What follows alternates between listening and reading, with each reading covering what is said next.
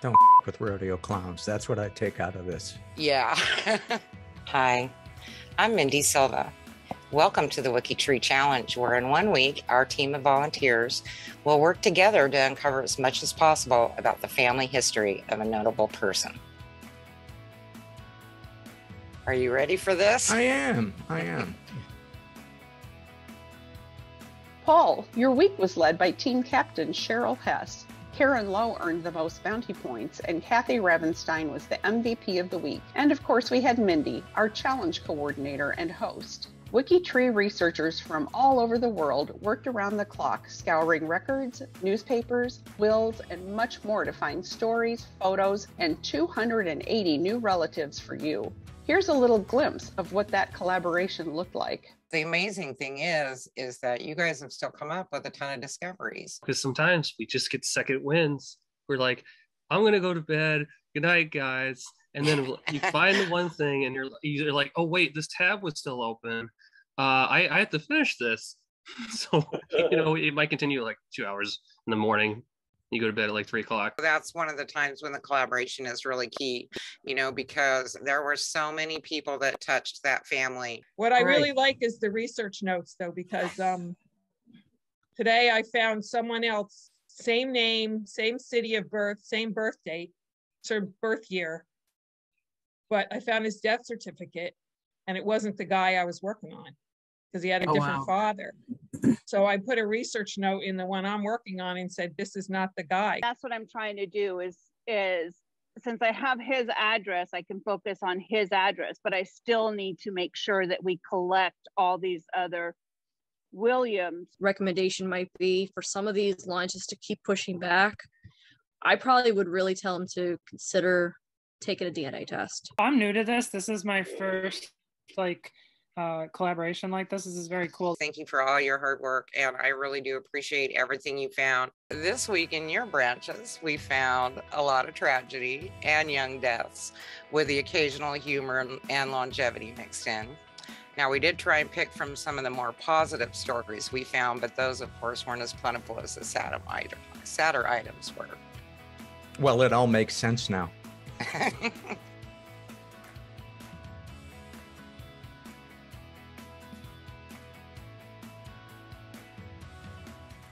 Now, Anne Galley, the first ancestor I want to introduce you to, and she's your second great-grandmother. And for her line, we're reaching out to your second great-grandparents on the male Gilmartin line. It goes from you to your father, to your grandfather, William, to your great-grandfather, Thomas, and then to his parents, Patrick Gilmartin and Anne Galley. And she was an interesting character.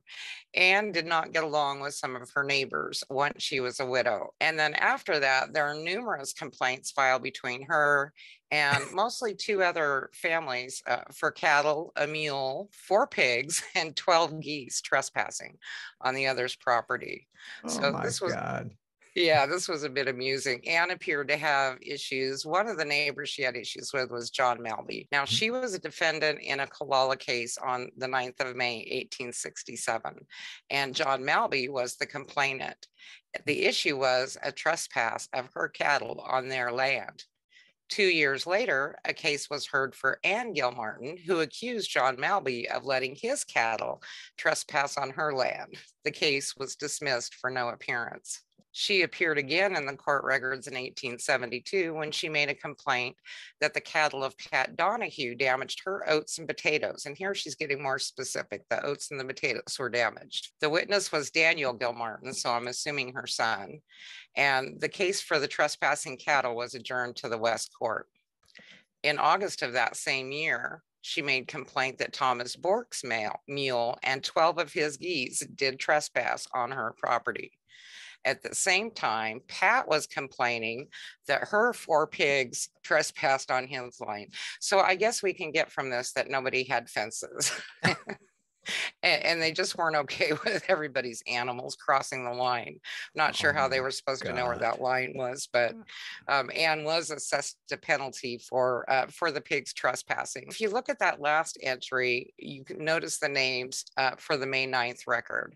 And that was a Catherine Gowley that made complaint against Anne Gowley, Gilmartin. So I'm not sure of the exact relationship, but it appears it was a lively one. Catherine was the informant on the death record for a Martin Galley, who was most likely Anne's brother. Anne lived her days out there in that small town. And the final trespassing case was heard in 1873, less than 2 years before she died. She died in 1875 at the age of 68. She had survived her husband, Patrick, by 18 years. Her sons, Daniel and Charles, remained in Killala as well, both working as farmers. Her middle son, Thomas, however, migrated to the United States at the age of 18, settling in Pennsylvania. He worked as a laborer at the coal mine and later a watchman at a department store. We'll go for a fun ancestor. This one took us across the path of James J. Jerry McCormick, starting on your father's side, going to his father, William Gilmartin, then to Mary McCormick, his mother, and she's your great-grandmother, and then finally over to her brother, Jerry. Now, Jerry was the son of William McCormick and Bridget McFadden. He played professional baseball, debuting with the Baltimore Orioles on the 1st of May, 1883. No way. Positionally, he played third base, first base, and left field during his career. He had a .262 batting average, and it wasn't a long career, but he was a third baseman in Major League Baseball for the Orioles of the American Association, and also the following year for the Philadelphia Keystones and the Washington Nationals of the Union Association. And then here's what the stadium looked like in 1883 when he was with the Baltimore Orioles. Wow. Another story you didn't know, huh? No kidding. Okay. My dad would have loved to have known that because he was a baseball nut. So it's too bad that information never got down to him. Now we're going to go to your second great-grandfather, another one. This is Hugh O'Donnell, and he was another Irish immigrant. And he was on your father's side of the tree. So we go to his mother, Rebecca O'Donnell Gilmartin, then to your great-grandfather, Joseph Ignatius Stanislaw O'Donnell. That's quite a mouthful. Yeah. And finally reach your second great-grandfather, Hugh Joseph O'Donnell, and his wife, Rebecca O'Neill. Now, Hugh was born in 1831 in Ireland, per his death record. And then Hugh and Rebecca migrated to Pennsylvania in 1866, settling in Philadelphia. Now, Hugh was a laborer when the 1880 census was taken. And at that time, they had added 11 children to the family. It was noted that Hugh could not read or write. His wife, Hannah, took care of the home and family. Their daughters, Hannah, Annie, and Rose, were all bread makers. Their sons, Arthur and Joseph, attended school. So it was really only Gracie that stayed home with Hannah during the day. And although the 1880 census didn't collect this data, only 6 of their children were living when it was taken. So here was another one, where they'd had a lot of loss.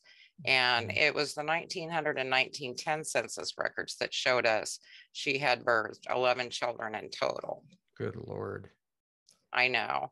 And, either way, losing this many would be just so tragic. And your direct ancestor, by the way, was number 10. So if you look, they lost John was 7, Kate was 8, Grace was 9, and you had a sturdy one. Joseph made it. So. Wow. But despite the hardship faced by this couple, their hard work and dedication paid off. Now, Hugh was employed as a watchman by the railroad. By 1900, he owned their home free and clear. He'd become a naturalized citizen of the United States, and his children went on to become nurses and other professionals.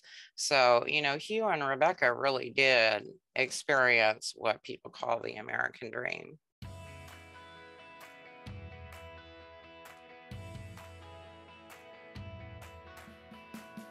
This one, we're going to go along a little bit of a different branch from your father to his mother, Rebecca, to her mother, Mary, and finally to her parents, Alexander McCoy and Julia Kennedy McCoy. Now, per the 1900 census, Alexander emigrated in 1862 and became a naturalized citizen. His wife, Julia, emigrated in 1863. Now, both were born during the potato famine, so their families must have been experiencing financial difficulty. Alexander and Julia had 16 children over 27 years. 16 Good of Lord. them. I know. Lord. God bless that woman. That's all I can say. Yeah. Yeah, only 8 of the children reached adulthood. Now, many of them died as babies from scarlet fever, diphtheria, or other conditions, which now we vaccinate against or we can cure. But back then, those were a big deal. Ooh. And undernourishment too. Yes. Yeah. And, they were a close-knit family, but likely not well off financially. And I say that because you'll see that when you look through the records for this family, they stuck together. They really did. Kids didn't go, oh, I'm 18 and move off. Mm-hmm. Some of them stayed within the home there and helped out. But some of their children actually worked at a fairly young age instead of attending school. So in 1880, their 14-year-old daughter, Annie, worked at a shoe factory. And her 13-year-old brother, John, worked at a cotton mill. Alexander, he was a cooper by trade, so he made barrels. He lived to 59, Julia to 67. So once again, the mom outlived the dad. She was a widow in 1910. She had children and a grandchild in the home with her still. So there were 7 other adults in the house. Her children and their spouses all held jobs. Julia was home for her granddaughter, Winifred, while they worked. She had led what looked like a difficult yet fulfilling life. And it's apparent that her children carried on the sense of family and hard work that they had gotten from their parents. Well, that ended with me. That ended with you, huh? Because you weren't carrying on the big family trait or the work ethic. Or the worth it. Well, now you work. I do. So next we're going to go ahead and take a look at your maternal great-grandfather, Frank E. Fisher. And this one starts on your mother's side. It goes to her father, Alfred Fisher, to his father, Frank Fisher. And then we get to Frank's Xavier Fisher, who is actually born Francois Xavier Le Boissonniere to Francois Xavier Le Boissonniere and Henriette Francoeur in 1868. The family lived in Fort Fairfield and Grand Island, Maine, and in St. Leonard, New Brunswick, among other places. And I noticed you did have a number of the ancestors in Grand Isle, though. Mm-hmm. Yeah, that's where my grandmother was raised. She actually spoke French until she was about 6, and then she learned English. Oh, wow. That's a really nice way to do it. Yeah. Now, he married twice, first in 1892 in Fort Fairfield, Maine, to Marie Helen Nellie Poitras. They were the parents of 4 children, including premature twins who died within a day, Pearl Agnes and Alfred Joseph. But what we did find interesting was that he was a dealer in horses, carriages, and sleighs in Fort Fairfield and in Grand Isle. Slaves, did you say, or sleighs? Sleighs, sorry. Okay, big difference. Yeah. We're not dealing. Yeah. We're not dealing with enslaved people. No.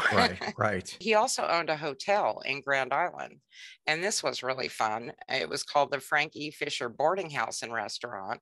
He owned it from 1908 to 1912, and there's a picture actually taken around that time period. This is one of the photographs featured on mainmemory.net. Now, it was taken in 1905 when Frank would have been a carriage dealer there. I don't know about you, but I just love seeing the clothing of the era and, the horses and carriages on the unpaved main street, all the stuff that was the norm back then.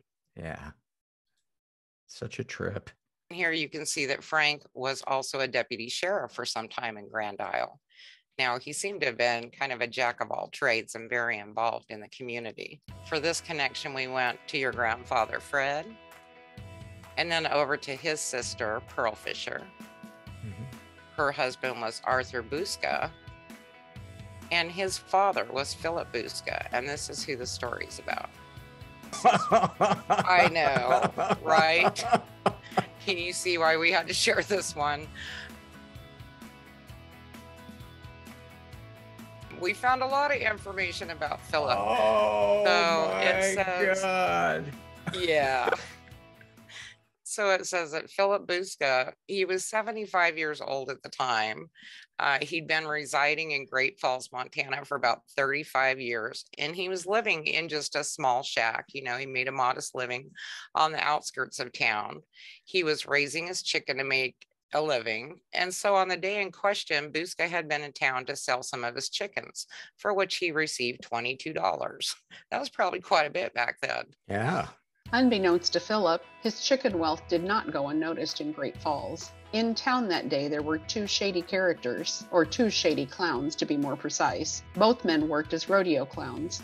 When they worked. Ray Blackie Brooks was an ex-convict whose criminal record included arrests in Washington State and Nevada for intoxication, robbery, and assault. Paul Miller was a native of Bozeman, Montana, and had been arrested previously for intoxication and assault. They were both intoxicated that night. According to a written confession later made by Miller, he and Brooks had been drunk that day and continued to drink in town until 8 p.m. At that point, the two clowns hatched their dastardly plan. They would go to the home of Busca and steal his chickens. Things did not go according to plan. The two men severely assaulted Busca, though Miller claimed not to remember the assault because of his drunkenness. The men stole two of Busca's newly earned $22. They took his watch, and they took Busca's shotgun. As Miller explained, they were afraid that Busca would shoot them with it if they didn't steal the gun. They did not get away with any chickens. Don't with rodeo clowns. That's what I take out of this. Yeah. So Brooks was sentenced to 40 years imprisonment with no chance of parole. And Miller, who, you know, they determined was a bystander to a lot of the attack, was sentenced to 5 years imprisonment. And Philip himself lived on for another 14 years, dying at the age of 90 in Great Falls. Wow. What a trip. I know, right? Starting on your mother's side again, we go to Aline Morneau, your grandmother, her mother, and then to Aline's father, Charles Jean Morneau, and finally to Charles, his father, and your great-grandfather.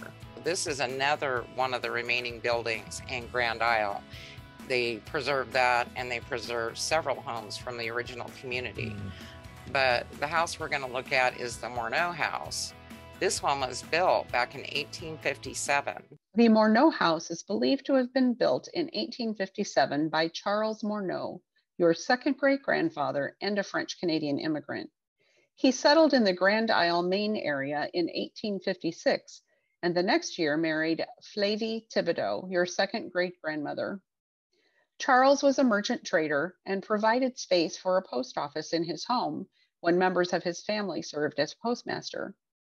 In 1973, the house was donated to Our Living Heritage by Normande Beaupré and her husband, Addie. She is Charles's great-granddaughter and your second cousin. In 1975, the house was moved to the Acadian Village, where it still stands to this day. So if you ever want somewhere to visit.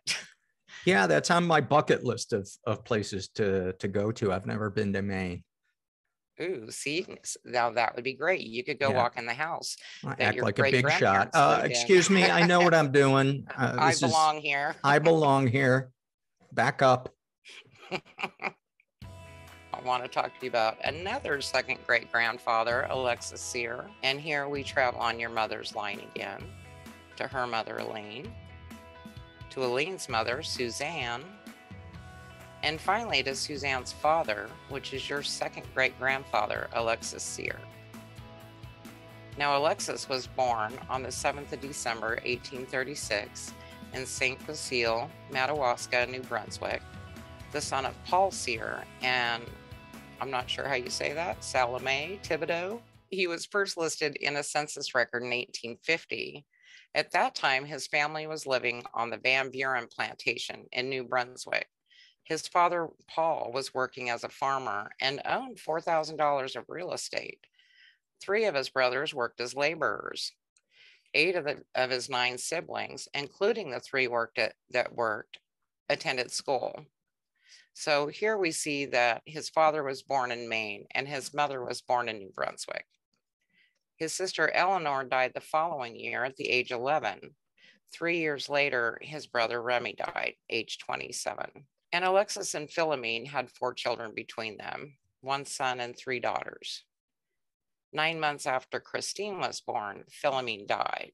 And so here's, Alexis with these 4 children. Now, several years before his death, Alexis represented his district in the state legislature.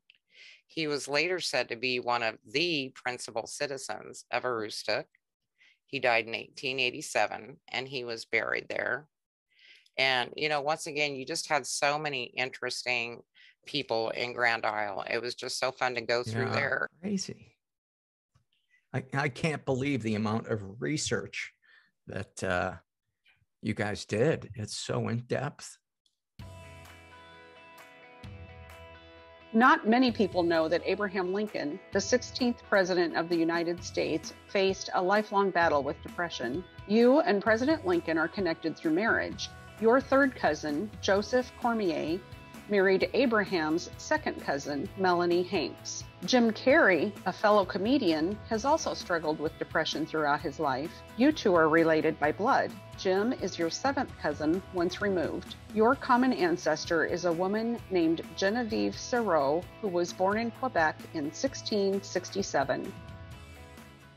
All told, you have 29,400,000, it's actually 483,984 cousins now through blood or marriage on WikiTree, with almost 900,000 of those being living WikiTreeers.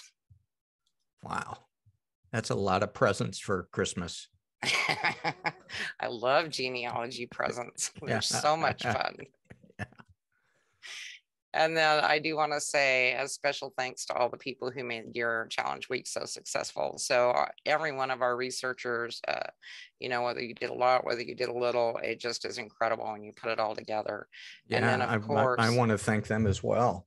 So what do you think of all the cool news stories that you got? It's amazing seeing the documents and the pictures and it going back a couple of generations further than I was aware of. Was just really, really cool. Really cool. It's, I can't imagine how much work went into that. Wow. Yeah. Thank you so much, Mindy.